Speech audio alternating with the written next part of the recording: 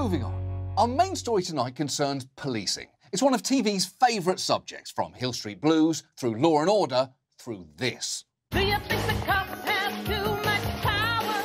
Do you think they use excessive force? Tell us, was your life in danger? Tell us, did you feel any remorse?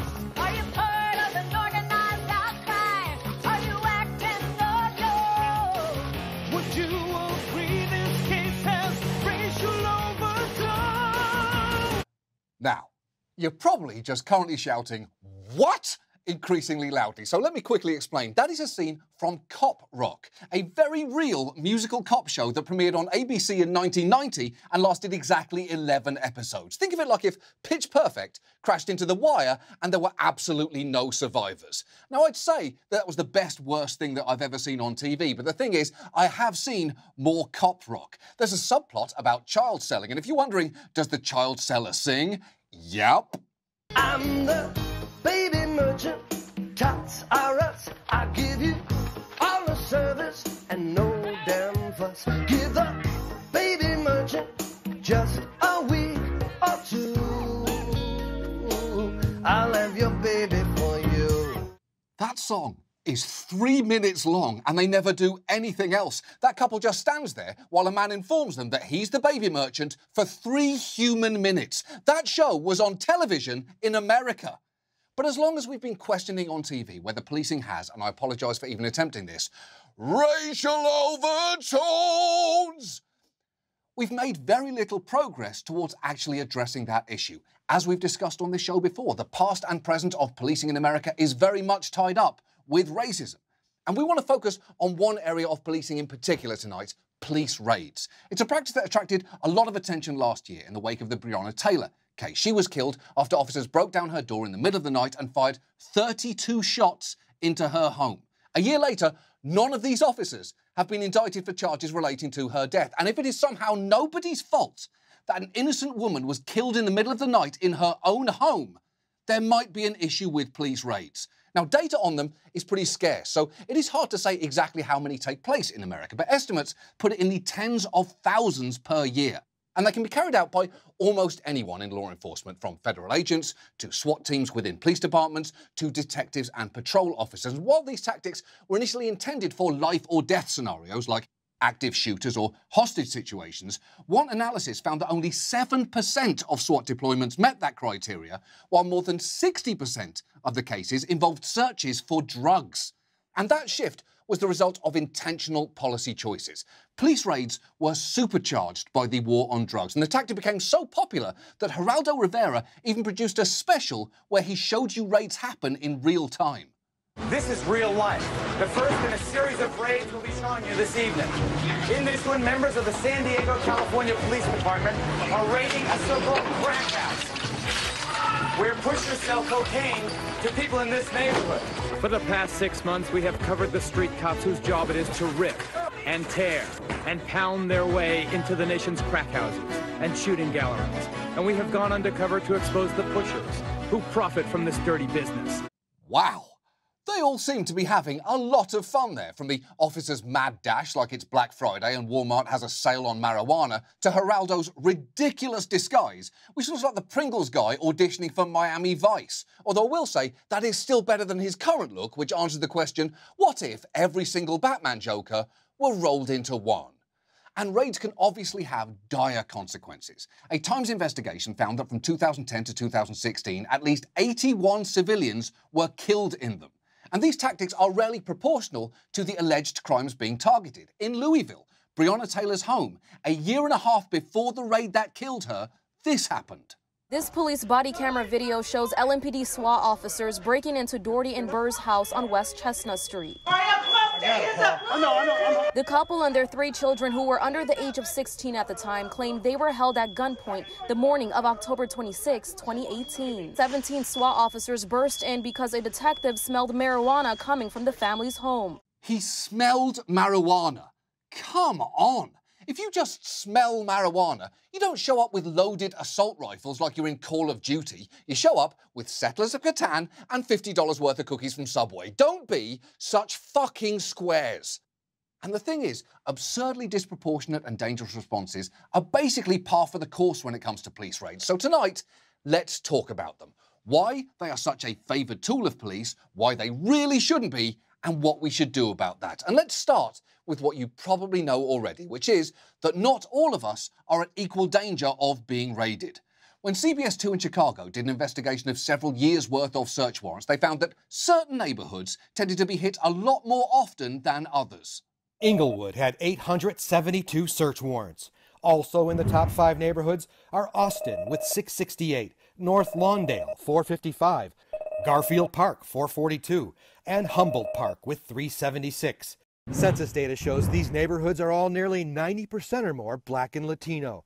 We found only a small percentage happen in white neighborhoods, and none listed for Edison Park, Printers Row, Wrigleyville, Museum Campus, and Magnificent Mile. Yeah, that's about as fucked as you'd expect. Although I will say, you didn't actually have to tell me that those neighbourhoods are predominantly white, because Edison Park, Museum Campus and Magnificent Mile are some of the whitest sounding place names I've ever heard. Right up there with Alabaster Prim, SPF 50ville and Vermont. And that racial disparity has been found again and again. In Louisville, an examination found search warrants disproportionately targeted Black residents, and a study of 1 year of warrants in Washington, D.C. found they were almost exclusively executed in Black communities. And police have been given tools to carry out those warrants with increasing force. Police departments have become heavily militarized after either purchasing or just being handed military equipment, and some don't even try to hide how much they enjoy using it. Just listen to this officer introduce one of his toys in a career day live stream for kids. We call this the Big Bad Wolf, because with enough force I can take this ram on the front of this vehicle and I can put it against a brick house and I can go right through that brick and I can come right in your house if I need to. Not your house, because all of you are good kids. We only do it for the bad kids. Oh, you do you? Well, that's reassuring. We've certainly got no reason not to trust you to determine who's a good kid and a bad kid. You're just a nice, talkative guy who apparently roots for the wolf in the story of the 3 little pigs. If only the wolf had possessed military-grade equipment, you say as you tuck your children in at night. Fortunately, your godlike father has no such limitations on his powers. Sleep tight, good kids. Now, there are important questions over whether or not police officers really need access to that kind of equipment, just as there are questions over what messages they take away from some of the training they receive. Take a look at one particularly extreme exercise for SWAT team members. The cult leader realizes that they got an armored vehicle going to start. He goes, okay, let's pull the trigger, sends out the RPG, and then they start executing people. Oh my God. It's really a mass suicide, but in fact, it's really a murder-suicide. None of the scenarios we saw left much room for non-violent solutions. And then back in here, the cult leader is basically systematically executing babies. Show me your head! Show me your head! When the amount of hours you spend at the shooting range outnumber the number of hours you spend learning conflict resolution, and by 10 or 15 to 1, you're going to be more likely to use the tool that you've trained more with. Yeah, no shit. Because look, I'm not saying that they shouldn't be prepared for cult leader baby murder, but how many cult leader baby murders do they think they're going to be called to every year? And I know what you're thinking here, but John, if there is a baby murder cult, how are we going to replace all those babies? Well, don't worry, I'm pretty sure I know a guy who can help. I'm the baby merchant, tots are us. Seriously. It's 3 minutes long. It's so weird. I'm not saying you should seek it out. I'm just saying you do need to know that it exists.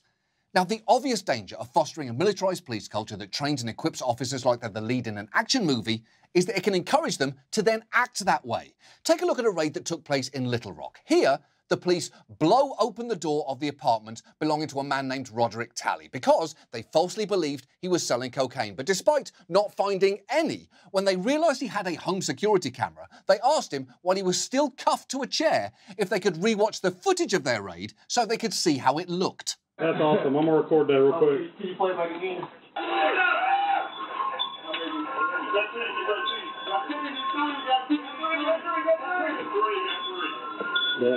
That was worth coming to work for. One more time? Dude, we ain't laughing at you. Yeah, don't worry, we're not laughing at you. We're just high-fiving ourselves for how cool it looked when we blew your door in. But you get it, you were there. By the way, thanks for being such a good sport about this, even though we do all have guns, so you kind of have to be. This job is fun. And police might point to the fact that they don't just use guns, they also have supposedly non-lethal tools at their disposal. But even then, there can be issues. Take flashbang grenades. In theory, they just stun and disorient people, but they can generate heat in excess of 2,000 degrees. So you'd hope officers would be really careful with them, certainly a lot more careful than this. We heard a loud noise, which was them busting through the door. Then came a flash grenade right into the 2-year-old's bed. You can see by this picture how badly it was damaged. And I kept begging the officer, give me my son, just let me hold him, he's scared, he needs me. The officer told me to shut up and go sit down. Police were looking for drugs but found nothing. Yeah, the police threw a flashbang grenade into a crib. And look, I'm no policeman. I haven't studied all the bylaws. I don't have a PhD in grenadology, but purely as a layperson. The police should not have thrown that fucking grenade into a fucking crib. And if the police are truly incapable of knowing whether they're throwing a grenade into a crib, maybe they shouldn't have fucking grenades. Here is another quick rule that applies to both horseshoes and hand grenades. If you throw either of them into a crib, even one time, guess what? You don't get to play with them anymore. Now, thankfully, that couple's baby survived, but it is hard to believe the police didn't realise there were children in the house, given that the family had lived at that address for 2 months and there was a minivan with 4 car seats in the driveway. And when they did find the man that they were actually looking for at a different house, he surrendered peacefully when officers knocked on his door. So in hindsight, grenading a baby might not have been necessary. And again, they were looking for drugs, and again, they didn't find what they were looking for. This happens all the time. And troublingly, police don't have to work very hard to get a warrant to blow someone's door open. Judges have to sign off on warrants, and ideally, they would function as a check here, but in practice, they often don't spend much time scrutinising police justification. An investigation in Utah of more than 10,000 electronically submitted warrants found that half the time, judges approved warrants in less than 3 minutes, with hundreds signed off in less than 30 seconds. That is absurd. Even the cases on Chrissy's court were longer than 30 seconds, and it was a show on Quibi, a platform we all collectively fever dreamed. And the bar for getting a judge to sign off on a search warrant is pretty low. All you need is probable cause, or a reasonable belief that evidence of a crime will be found in the place you want to search. And that belief can come from anywhere, whether it's the smell of marijuana or, very often, the word of a confidential informant who might be trading tips for money or leniency. And a lot of those tips turn out to be complete bullshit. To get the search warrant that led to the raid on Roderick Talley's home, police told a judge that a confidential informant had bought cocaine from him and that they'd observed the interaction. But luckily, Talley had a doorbell cam that showed the informant walking up to the door, alone, standing there, and then walking away. And look, normally, I'm not a big fan of doorbell cams. All they do is record me giving myself a 5-minute pep talk before I enter any party. But in this instance, I'm really glad he had one. And police have sometimes been caught making informants up, giving misleading information in their warrant application, or failing to do even the most basic checking to see if their suspect is actually in the home they're raiding or somewhere else that they probably should have known about. Jolanda Blassingame says it was utterly terrifying. Chicago police allegedly breaking her door down in North Lawndale, pointing rifles at her children in what's being called a colossal police blunder. They did not bother to perform the simplest, most routine verification. The target of the warrant, Mr. Bell, was at that time serving a 20-year prison sentence for a murder conviction 200 miles away in Hill Correctional Center in Galesburg, Illinois. Well, that's pretty embarrassing, but I guess it's kind of like when you turn your home upside down looking for your keys, only to discover they were in your pocket the whole time. Only in this case, the keys are a man, the home isn't yours, and your pocket is a medium security prison in another zip code. So when you have bad police work on the front end and minimal judicial oversight on the back end, it becomes far too easy to get a search warrant. And once police have one, there really aren't a lot of limits on what they can do. Just about every search warrant gives officers permission to break down a door to conduct the search. And I know there's a lot of talk right now specifically about no-knock raids, but it's worth noting that the line between knock and no-knock is very, very thin thanks to a series of court rulings like this. The U.S. Supreme Court ruled today police do not have to wait more than 20 seconds before breaking into a drug suspect's home. The unanimous ruling said waiting any longer would let suspects flush evidence down the toilet. Yeah, the ruling there was giving you 20 seconds to answer your door is reasonable because you might flush evidence down the toilet, which does raise the obvious question here. Why the fuck are we raiding people's homes for an amount of evidence that can be flushed away in 20 seconds? Unless someone is accused of trafficking Smurfs or stealing the world's most valuable goldfish, maybe we should be finding a different way to do this.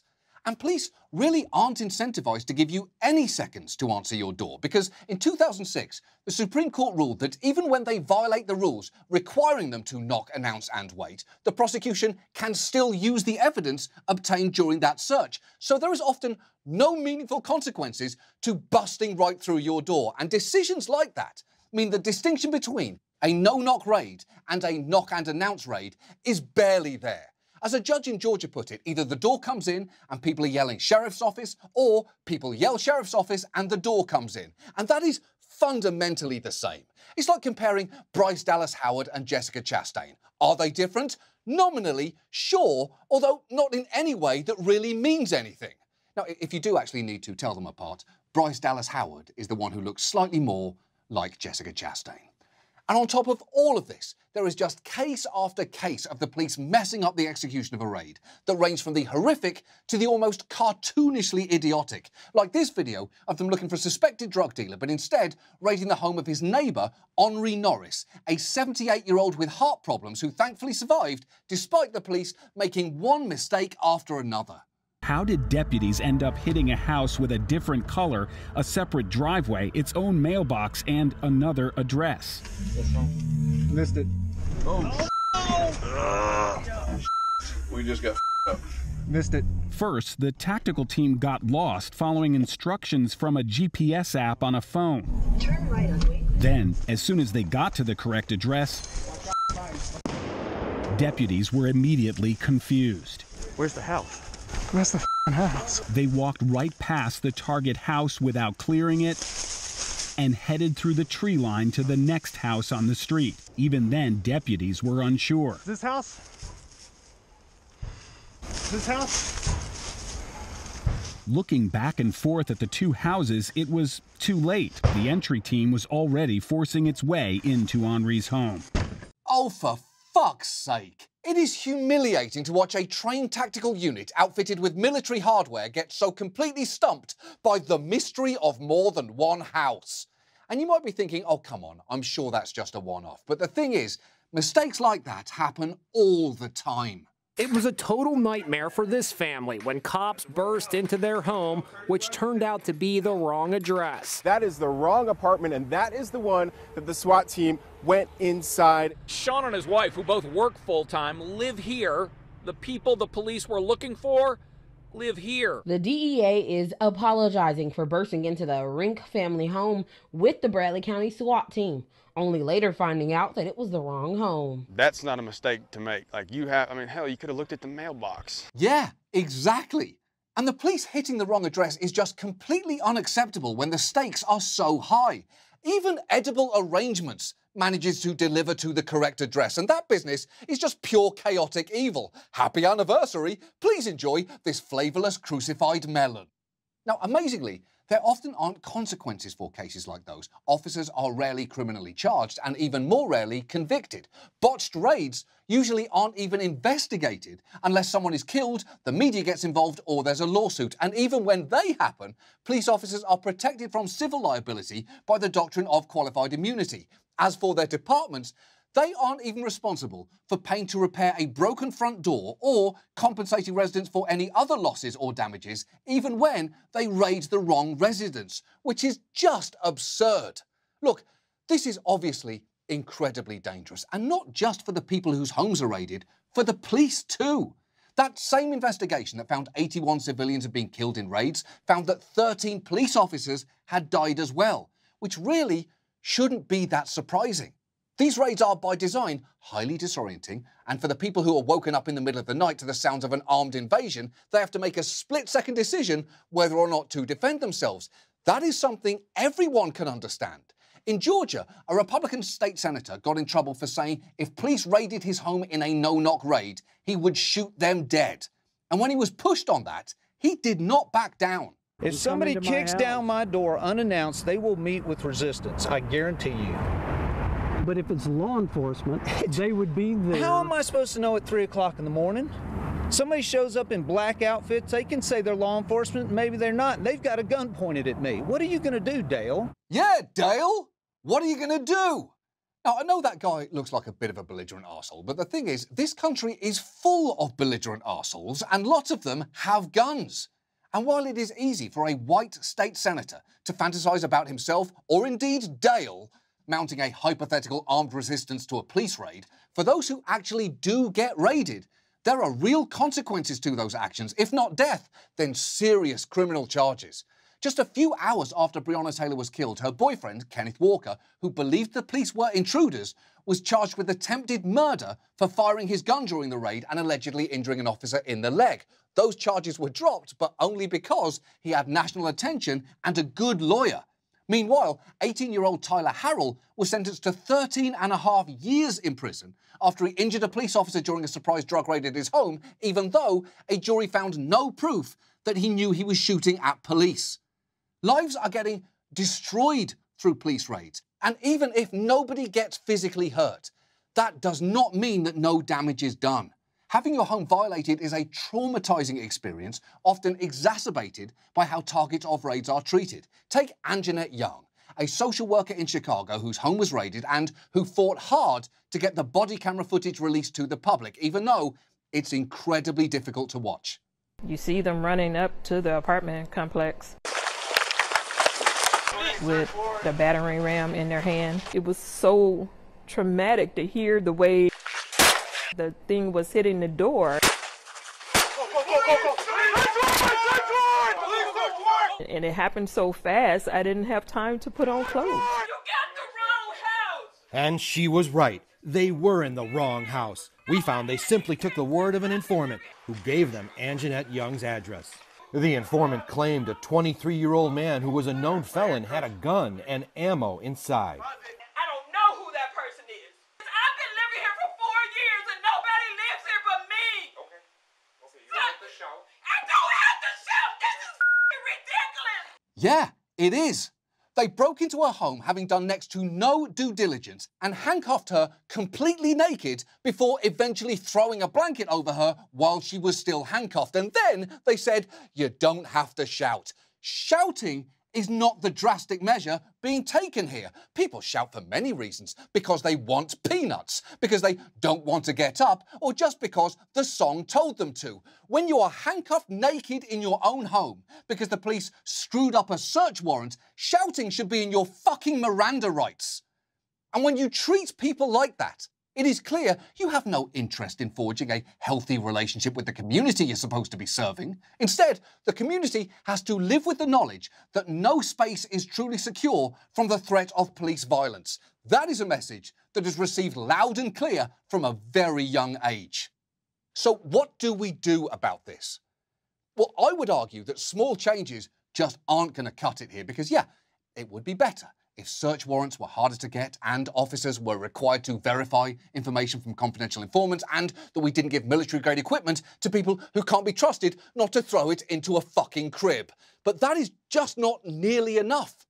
And even reforms that appear sweeping can be pretty limited. After Breonna Taylor's death, no-knock warrants were banned in, among other places, Louisville and Virginia, which initially sounds good. The thing is, as you've seen tonight, the difference between no-knock and knock is basically no difference at all.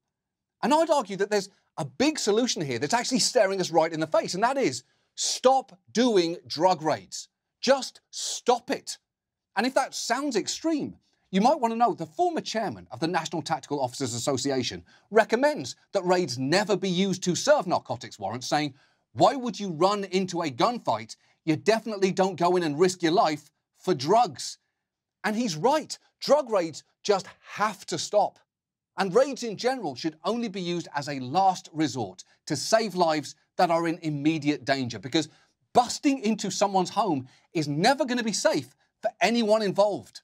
And right now, raids are being used far too widely and are destroying lives, both for the individuals who are killed, injured or traumatized, and all the black and brown people who have no choice but to internalize the lessons of that trauma. They deserve the respect and consideration of a police force that's supposed to protect them, not one that merely sees their lives as an opportunity for action movie cosplay, a thrilling TV special, or the reenactment of a misremembered nursery rhyme with a souped-up fucking battering ram.